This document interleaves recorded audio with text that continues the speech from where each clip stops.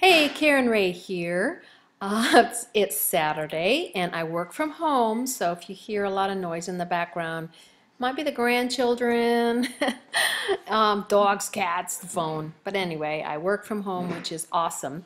But today I want to talk to you about some mindset training that was some lessons that I learned from Ho'oponopono. Now, if you're like me, when I first heard that word, I couldn't remember it because it was just so foreign to me. But I want to share with you some lessons from that. And hold on, okay. Ho'oponopono. Now, you will find, if you do a search on this, and I'm going to also give you some links in the blog post, and if you're watching this on YouTube, there's a link to the blog. But um, Ho'oponopono actually comes from let me go here. Essentially, what Ho'oponopono means, it means to make it right. And the intention, it literally means to make things right. But the concept or the environment where that word originated from was from Hawaii, and they were to make things right in their history with their relatives and relationships. And there was actually they would once a week get together, and if any of the family members, had outs with each other, or if anybody was mad at each other, they would go through this process of telling each other that they loved each other, they would go through a forgiveness. And so this concept now is being brought into different mindset trainings. And when you first hear about it, no, when I first heard about it, it made such an impact on me. It's all I could talk about for weeks. And I came across a training that Joe Vitale has, and he talks about Ho'oponopono in a product that he has called Zero Limits. And what does zero limits mean? Zero limits with the Ho'oponopono concept just means that we are removing from ourselves all the monkey chatter, all of these thoughts and concepts that maybe were handed over to us, from generation to generation. And I also talk about this in another video, and I'll give a link to that also. But what it means is we are removing all of these memories, these false memories that that we have taken in from just maybe from false ideas and concepts that we formed as children, that we observed from parents and grandparents and teachers. All of these that we have formed in our mind just becomes, monkey chatter.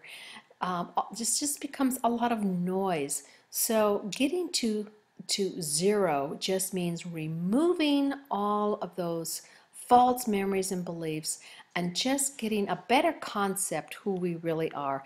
Now, this is really life transforming when you first hear it. Now, I want to go and show you when you first hear it, okay.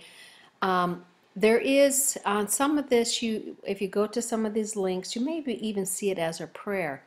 And the prayer is, I love you, I'm sorry, please forgive me. And I have to tell you, when you first hear this, like I did, it's like trying to wrap your mind around it. You're either going to sort of glaze over or just be totally transformed. So like I love you, when we think of I love you, we think of a particular person or a relationship. And when we think of I'm sorry, we typically think about an act that we are personally responsible for, like, backing into somebody. Oh, I'm sorry I did that. And please forgive me is another concept. But I want to share with you that if you can grasp the Ho'oponopono concept, that I'm going to share with you with some of these links that Dr. Joe Vitale and Dr. and the Hawaiian doctor, right? What he is teaching us and what they are showing us. It's my little dog making clicking noises on the floor.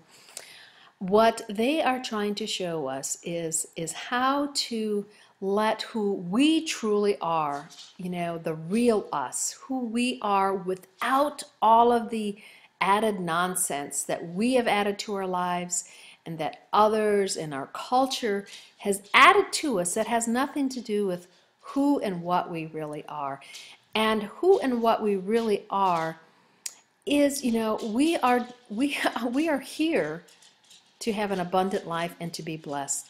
And when that doesn't happen, that just means we have a lot of false beliefs. We have a lot of limiting beliefs that are not serving us, that I have mentioned in my other videos and other blog posts that you can go back and look at.